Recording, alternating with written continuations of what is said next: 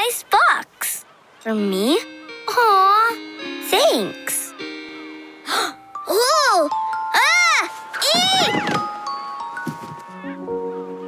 Wow, what's that? It's a hermit crab, Lily. Wherever you find hermit crabs, you usually find shells around it, too. I hope so. Thanks, Chester. Nice. More. Bye-bye. Bye, Nash.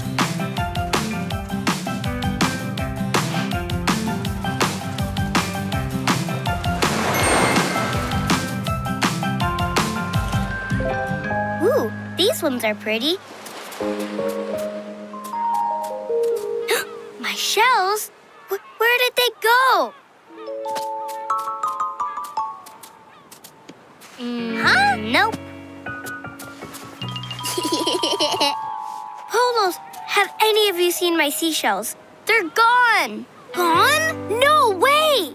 We'll help you search for them. Where's Nash?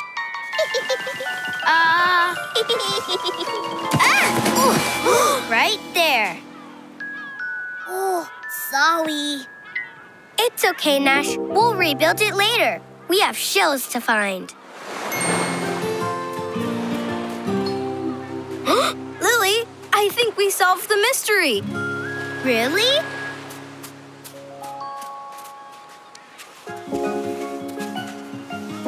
A hermit crab. Lots of hermit crabs and shells. Yes, we found them. But why did they take them? Hermit crabs don't grow their own shells. They live inside ones that other creatures leave behind. Like hand-me-down clothes? Wow. What happens when one grows too big for its shell? It leaves it behind and looks for a bigger shell until it finds one that makes it a perfect fit. Interesting. That's neat. It's like we did trying on different sun hats. I love collecting seashells, but these hermit crabs need them more than I do. Enjoy, little crabbies. Need any help building your sandcastle? Aw, that's nice, Lily. Definitely. Of course. At least it has antler holes now. Makes it a perfect fit. Oh, Chester. I think somebody else has found a perfect fit, too. Right, Hermit Crab?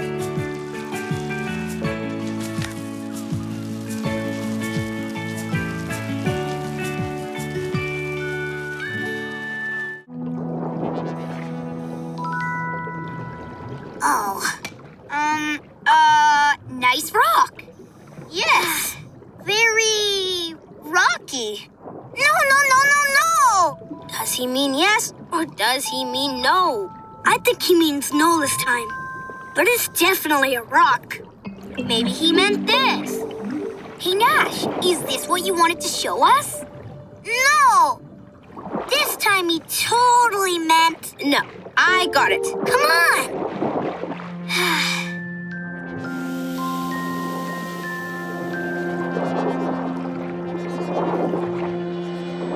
Hey, looky! What is it? Look!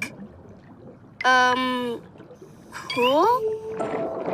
Is that what you're trying to show us? Then what did you want us to see? Snake! Swimming! You saw a snake? Swimming? Snakes don't swim underwater, do they? I've never heard of that. Me either. Maybe he saw a long fish.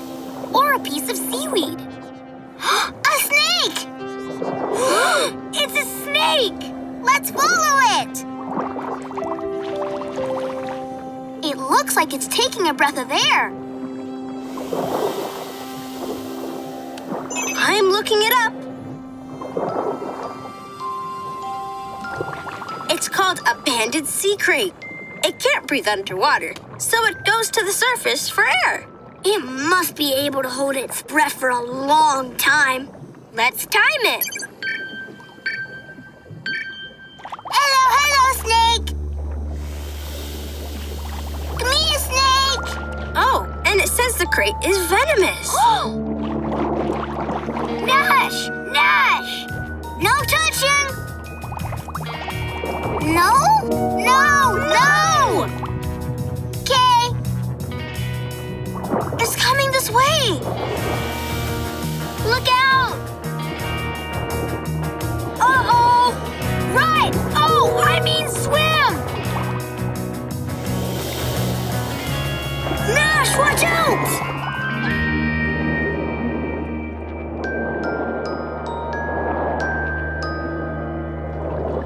I forgot to tell you. Crates usually avoid divers. They just aren't interested in us. I wonder why not. Well, they eat fish. And we're not fish. Let's keep an eye on it. There's plenty more to see down here. I get it. The color says, "Hey, back off! I'm poisonous. You don't want to eat me." These frogs are amazing and all, but what about the waterfall? Okay, Gorby, we're going. Whoa! Hey, guys, look! There's tons of poison dart frogs. Wow! Wow! And they're on the move. Where do you think they're going? Well, frogs are amphibians, and they like to be around water. So, while the rainforest is a wet environment, A waterfall would be even wetter. You think they're headed to the waterfall? We could follow them and find out. Well, we couldn't be any more lost than we are already. So let's get hopping.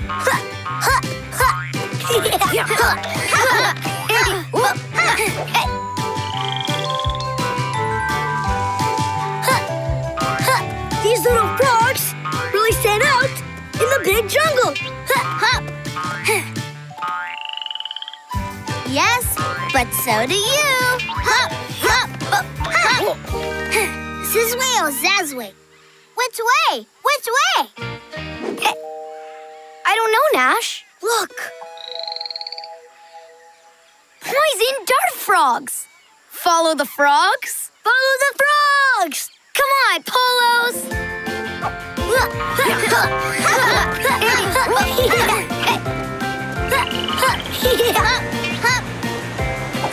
Huh? Do you hear that?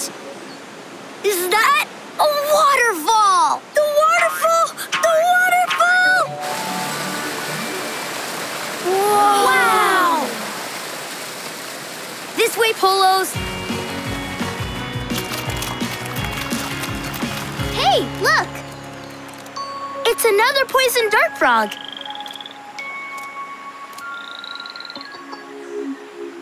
What are those things? I think they're eggs. It looks like this is where poison dart frogs come to lay their eggs. They're so close to the water. The baby frogs... Tadpoles? Right. Tadpoles must drop off the leaves and into the water, where they grow up to become poison dart frogs. Cool! Poison dart frogs are amazing. See, Gorby? I told you we'd find the waterfall, and all we needed to do was follow the frogs. Frogga, frogga! Everyone else's art is so cool, but I still don't know what kind of art to do for the show.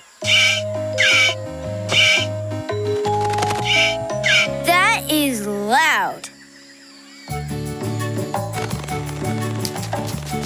Wow, that bird is dancing. Wait, that's it. I'll do a dance for the show.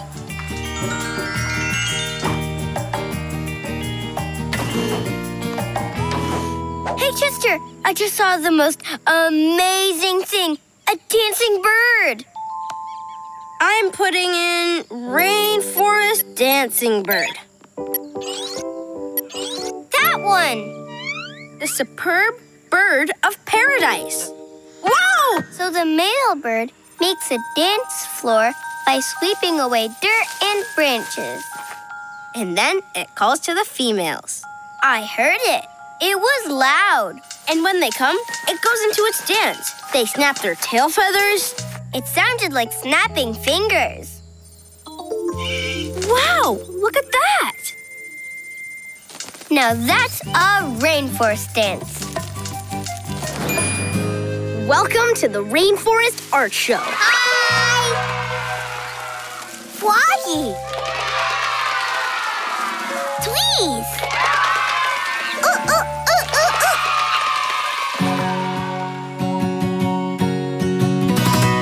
Yeah! And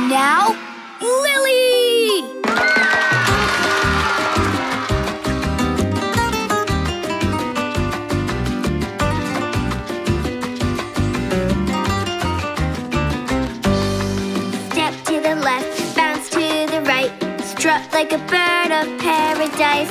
Sway like a palm tree in the breeze. To the rainforest, dance with me. Step to the left, bounce right, hooray! This is how we strut when the music plays. Sway like a palm tree in the breeze. To the rainforest, dance with me.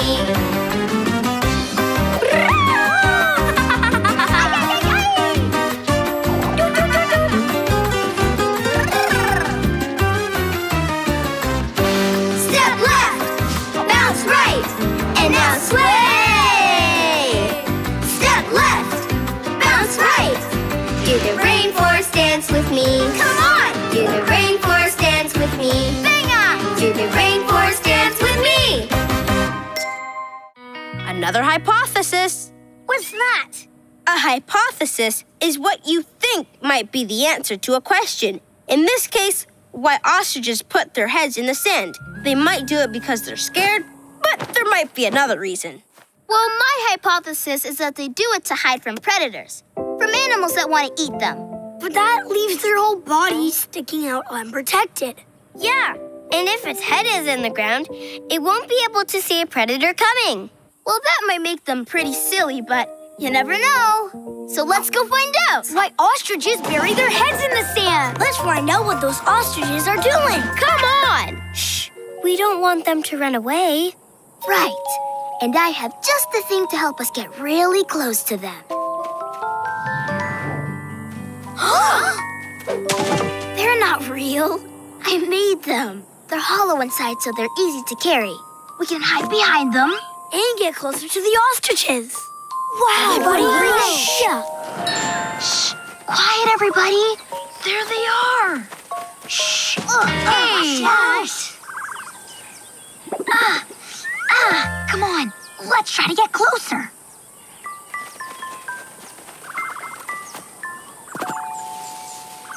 Wow, they're even bigger close up. You know, we haven't seen any ostriches stick their head in the sand yet.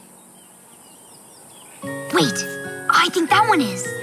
But there haven't been any loud noises, and there aren't any predators around here. Those were two of the things we thought. So maybe that's not it. But it could still be hot. Or itchy. Look, there goes another one.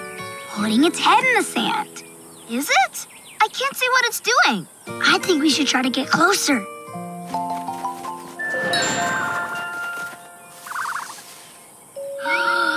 Ginormous eggs! The eggs! Wow! Those are definitely the biggest eggs in the world.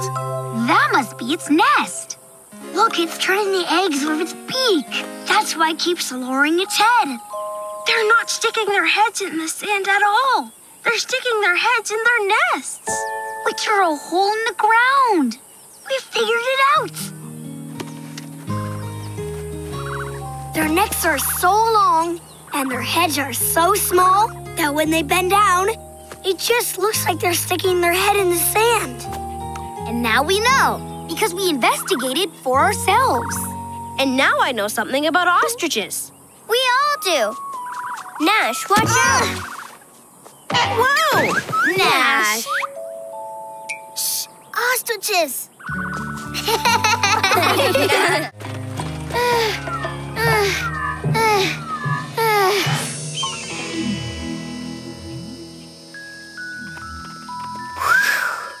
It's hot. I wish I'd brought my hat. Here! My hat! You brought it in your backpack? Mm-hmm. Wow, thanks, Nash. High five, buddy. Whoa! Oops. How about I carry that for a bit? I'm so hot. Whew, I'm sweaty. I'm hot and sweaty. Oh, I wish I brought some water. Water! Wawa, Wawa, for everybody. Thanks, Nash. Maybe bringing that backpack wasn't such a bad idea. Actually, it's turning out to be a really great idea. Hey, look! Rhinos? They're still a little far. Yeah. Perfect. Thanks, Nash. Yup. Let's go. Don't forget the backpack. I got it, buddy. I'll help.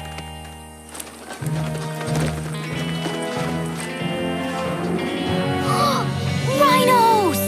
We found them! Boy, they're big. One of the biggest land animals. Elephants are the biggest. Rhinos are so big that nothing around here eats them. What's up with those little birds? It looks like they're pecking at the rhinos' backs. Eating bugs. I think you're right, Nash. The birds are picking bugs off the rhinos and eating them. I've heard of them. They're called oxpeckers. They help the rhinos by keeping them free of bugs. And the rhinos help the oxpeckers by giving them a source of food. No wonder the rhinos let the oxpeckers peck them. They're both getting something they need. Just like Nash helped us out today. Yeah, we never would have made it to see the rhinos without Nash and his backpack. And Nash would have never made it here with his backpack without everyone helping to carry it. I wonder what else he's got in there. Whoa! Stuff. Teddy, bouncy ball, helmet, socks, book, zippers. My stuff. Well, I guess we better help Nash get all of his stuff back into his backpack. And get it all the way back to the Polo mobile. Right. Another hot, sweaty, thirsty hike to... right over there. We barely left the Polo mobile. Oh, you're right. Look.